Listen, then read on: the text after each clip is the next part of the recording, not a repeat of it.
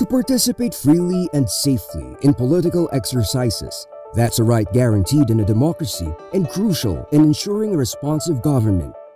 But through the years, this right has been hindered by political and security challenges, deeper polarization, and prevalence of misinformation and fake news. With the upcoming 2022 national elections, there's an urgent need to equip every Filipino with credible and accurate information, and to give every citizen a platform to voice their interests and concerns. These are the aspirations of BOSES Pilipinas. BOSES, Opinyon, Siyasat at Siyensya para sa Pilipinas, or BOSES Pilipinas, is the first university-based opinion and survey research unit established in the Philippines.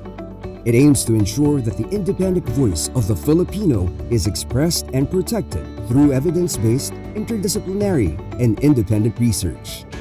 BOSES Pilipinas hopes to provide deeper understanding on the beliefs and behaviors of Filipinos through inclusive polls, aspiring to bridge societal divides while ensuring transparency and accountability in its processes.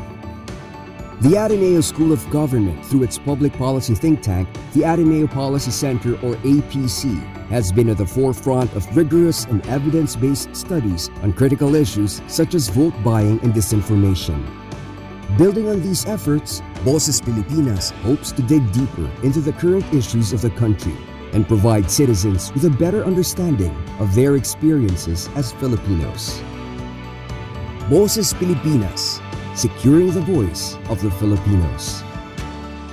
Know more about BOSES Pilipinas. Go to www.inclusivedemocracy.ph for more details.